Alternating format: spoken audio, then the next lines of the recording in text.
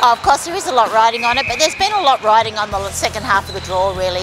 The competition is so close, the lead at the top's changed several times. Every game we play has been like a grand final. I think throughout the tournament, Lightning have just built and got steadily stronger as they come along and crept up to that top spot on the ladder.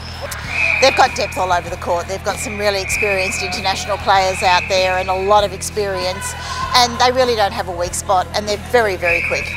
I think we have to be a lot more consistent. Last week I think we really let ourselves down.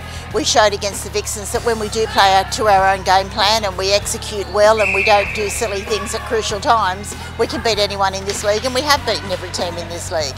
So we want to go into the finals on the back of a win.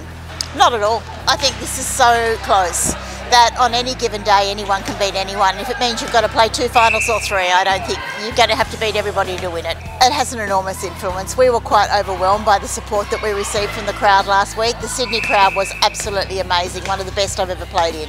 So to be able to do that at Qudos Bank Arena is very exciting.